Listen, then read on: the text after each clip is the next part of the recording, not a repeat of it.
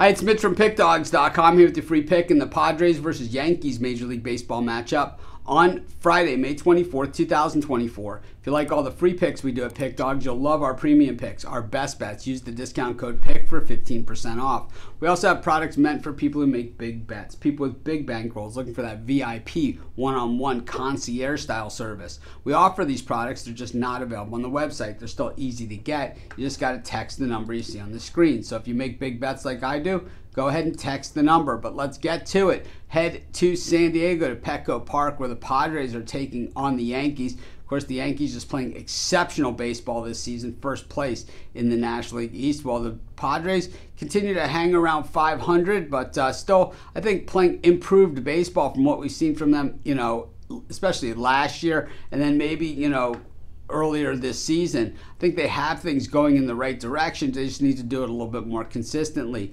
Carlos Rodon gets the ball here for the Yankees, and I've been pretty critical of him, but boy, last time out he looked extremely strong against the White Sox, going 6 innings, allowing 4 hits and 2 runs. One of those was a home run, and for most of Rodon's starts, it's been 2 or 3 runs. So he's got a 3.27 ERA, allowing 50 hits over 55 innings, 16 walks, a lot of home runs, which is 9, 55 strikeouts over the 55 innings. So he's pitched decently, but certainly not the type of, contract, big money pitcher that he is. Meanwhile, Yu Darvish for the Padres has been nothing short of sensational. He hasn't allowed a run in his last 4 starts. He has been on just an absolute heater. He went 7 innings against the Braves. He went 7 innings against the Dodgers, 5 innings against the Cubs, allowing nothing. And I think, it wasn't against the garbage teams. This is against the good teams that he's done it. And,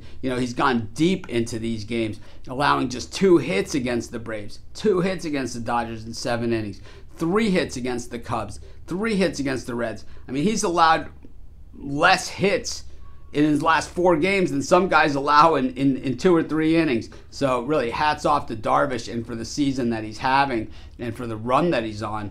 When we look at the way these teams are hitting the baseball, the Yankees are just hitting the cover off the ball, hitting 256 versus righties for the season, but 282 versus right-handed pitching over the last 10 games. The thing is, the Padres also hitting very, very well, even though it's just 231 versus lefties, 290 versus righties. But the Padres bullpen over the last 10 games has been sensational. 1.59 ERA over their last 10 compared to their season bullpen ERA of 3.64, while the Yankees going in the opposite direction with a 2.93 bullpen ERA and a 5.86 bullpen ERA over the last 10. No one's going to shed a tear for the Yankees and for the receding bullpen numbers, right? Because they just keep winning anyway. I just think not in this one. I think they're in a rough spot. I think Darvish, he might keep that scoreless streak going. I'm going to take the Padres, and that's going to be my free pick. Of course, while you're doing your picks, putting your bets in, use our free betting tools at sportschatplace.com. 100% free, and they'll help put you on the most favorable bets on the board today.